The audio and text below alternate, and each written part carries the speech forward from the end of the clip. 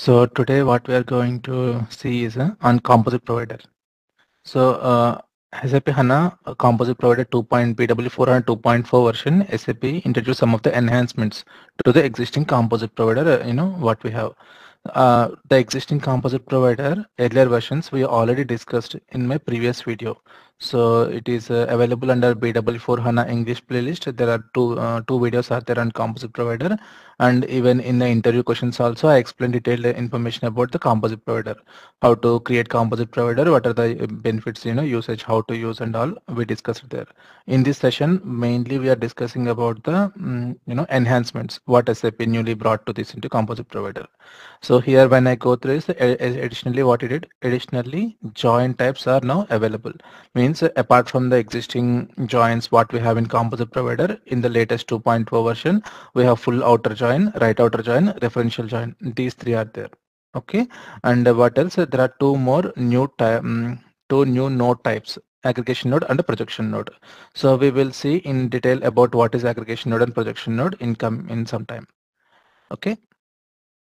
So let's cover this aggregation node concept first, and then we will discuss the remaining points also.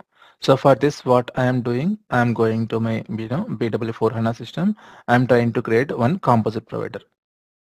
So I have already one ADS4 created, already available in the system. So if I go to my SAP logon pad, I'm logging into my P4 HANA system.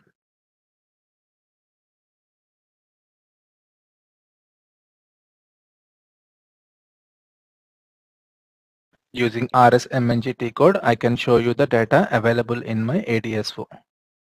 Okay.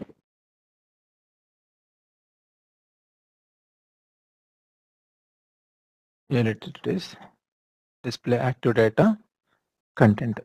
So in this, what you can see, we have 5 records are there, and data at document level and for material level.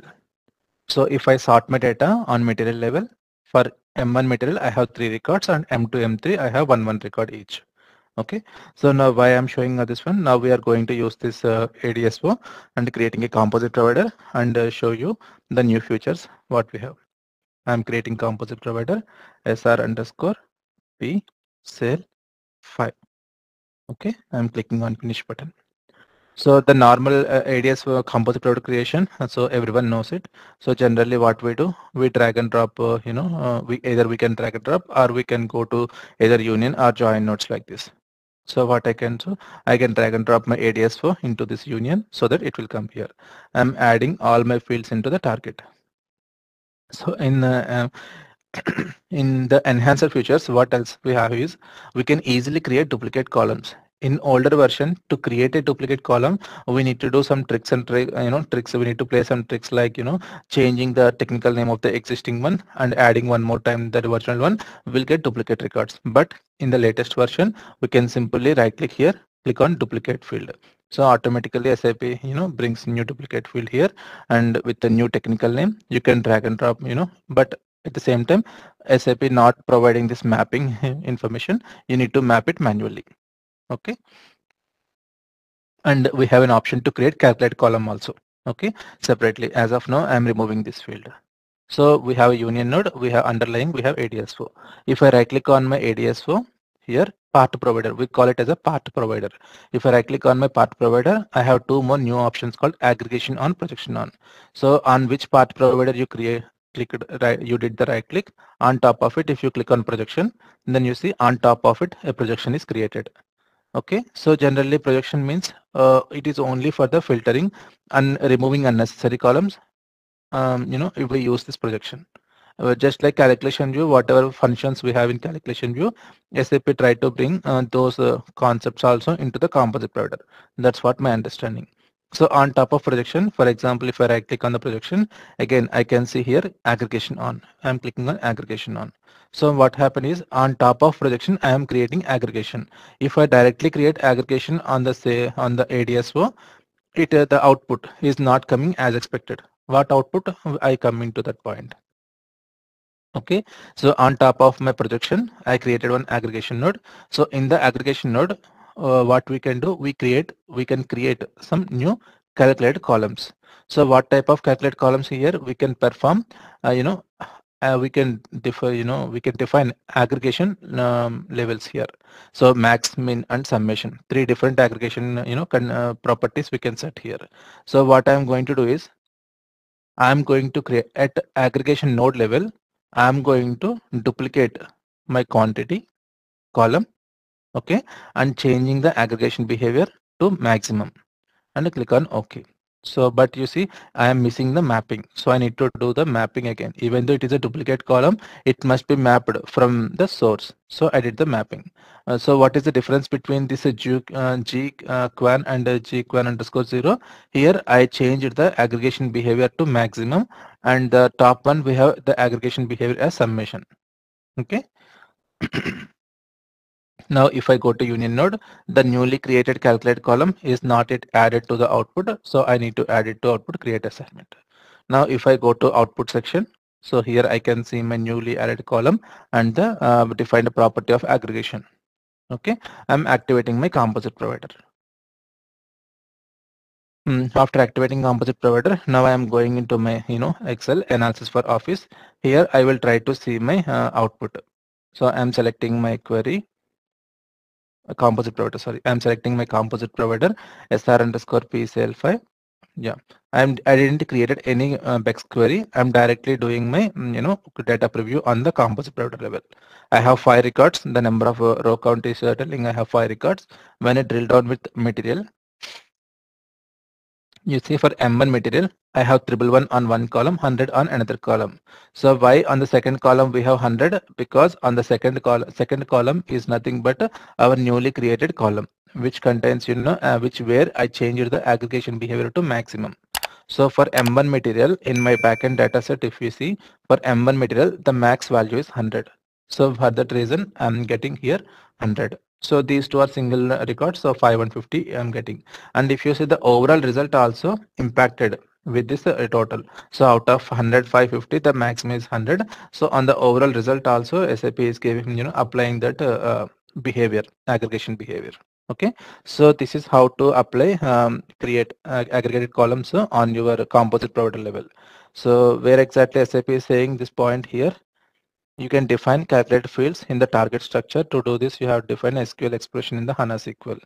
So we can create calculate columns. At the same time, you can use the aggregation node to change the aggregation behavior of a key figure in the target structure. So the example which we seen is nothing but this point. Okay, and I shown you projection is a must before doing aggregation. So what happens if I don't define projection, before doing this aggregation? So I created one example for this purpose. So where it is sr underscore psl3. If you see here in this composite provider, I directly created aggregation on top of my ADS4. And if you see, I created similarly just like how I shown now. I changed the behavior of this column to maximum and check1 map it to same quantity, and I did everything just like now. But if I try to see data preview of this sr underscore pcl3, go to insert, select data source. This particular aggregation behavior is not working as expected in this composite provider. And if you see here, both places I am getting same value. Okay, so this is which I get to know with my R&D. It was not mentioned exactly in the blog, but like you see, both values are coming as same. But whenever I'm using projection node before aggregation, I'm achieving that proper value. Okay, so that is one thing. So in what else, joins I'm not going to explain in detail because full outer, right outer join, this we know, we already know. So I'm not interested in this one. A part provider can now appear more than once. So this is also one of the interesting thing. A part provider can now appear more than once in a individual composite provider. So it means what exactly here it is, it means you cannot add the same provider multiple times under one projection, but you can add again as a join. It means, for example, this projection contains this part provider sr underscore sales1. I can do again, I can join this projection again with the same provider. Simply go to join condition here and select mine. Select the same ADSO I am selected again. Now it means a part provider can be appear more than once in a composite provider. That's how it is doing this. So that is one point. And the next point here is you can now define SQL filter. But you can define an SQL filter. This feature should only be used by experts. The filter expression must be written in HANA. Means on the part providers, you can define an SQL filter. It means part provider means like not at the base level, not at the base level, but at the projection node level, you are getting an option to create or edit SQL filter. So filters are nothing but like our Bex query, how we create filters. Here also we can create filters, but not that much flexible. So I'm trying to create a filter at a union node level. Okay. So what I'm just for to showcase you how it works. Within the double quotes, we need to write column name, material. I'm hard coding my composite provider to bring data only for the M1 material. Material is equal to M1 and clicking on OK button, activate. Generally, we don't use this SAP. What happening? Locked by someone. Let's close this and reopen this one more time.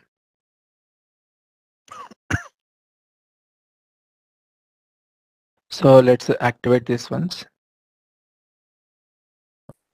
It is coming like this. I deleted that lock entry. Now, if you see here on union node level, what I'm doing, I'm trying to create one SQL filter. So within the double quotes, I'm writing my column name. The column name is nothing but the column in the composite provider material is equal to within the single quotes. I'm hard coding my material M1 static value. Click on OK and then activate. SAP saying this is only for the expert use. So generally we provide filters via Bex query. So on very rare cases where and all it's a must, we can use this kind of functionality. Okay, it's not thoroughly used. So go to here. I'm selecting my composite provider here. Earlier I got 3 materials, right? But I am expecting now only 1 material because of the filter I applied on the you see now I'm getting only M1 material because M2 and M3 got filtered out because of the filter I applied at union level. So we can apply filter and the filter expression can be written in HANA SQL, HANA SQL script. It is saying HANA SQL. So now what else? We can now define calculate columns. So this feature is already available, I think, but yes, I will show you one more example how to. I'm removing this filter as I don't need it. I'm deleting this filter. Now we can create calculated columns at composite provider level. Okay, how to create? Right click here, create calculate column. Just for an example, what I am showing is calculate calc underscore quantity. Okay, this is the what I am giving the name here, and my type is key figure I am giving. Even characteristic type calculate columns also you can create, but for easy purpose I am doing this one. And what I am doing, I am multiplying whatever key figure I have G1, I am multiplying it with 5. Okay, GQUAN is the column name. I am giving under double quotes into 5. Click on OK. So I'm done with creating one calculate column. So for calculate column, there is no mappings. Calculate columns take the reference from the existing columns in the target structure. Okay, I'm activating this composite provider. Activate successfully. I'm going to here and trying to see data preview of this composite provider.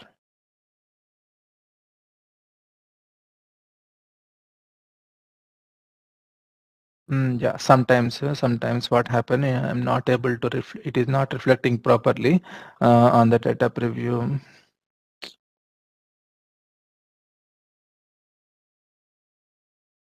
Yeah, I think I need to close my analysis for office and reopen it in order to reflect that.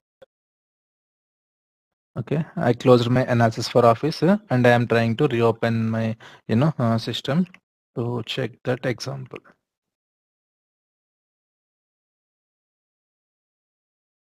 SR underscore PCL 5.